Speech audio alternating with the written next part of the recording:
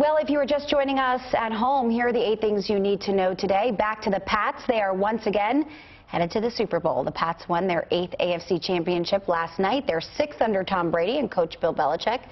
Tom Brady threw for 3 touchdowns, and LeGarrette Blount ran in 3 more to lead the Pats to a 45-7 victory over the Indianapolis Colts. Blowout indeed. So now the matchup is set for Super Bowl 49.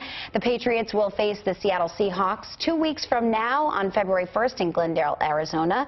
The Seahawks overcame a 16-0 third quarter from behind, the 16-point deficit, to stun the Green Bay Packers last night, headed back to the Super Bowl as the defending champions. Remembrances and tributes honoring Martin Luther King Jr. are planned across the country today. Here at home, the Portland chapter of the NAACP will host its annual MLK Holiday Breakfast at the Holiday Inn by the Bay. Former Massachusetts Congressman Barney Frank will be the keynote speaker. A reminder that state offices and post offices are both closed today.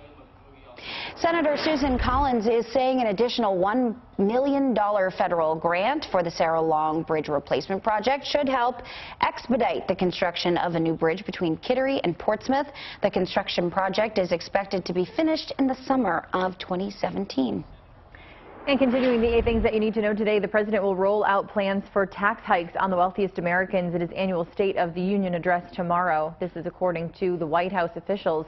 The president plans to call for ending certain loopholes on trust funds and increasing the top tax rates on dividends and capital gains.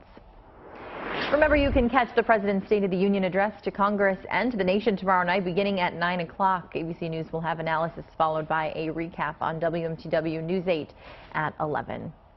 Just over a week after the deadly attacks in Paris, there are less tourists heading to the Eiffel Tower and other major sites around Europe. This morning, European Union foreign ministers are in Brussels for a meeting on fighting terrorism as the investigation into suspected terror cells in Europe expands now to several more countries.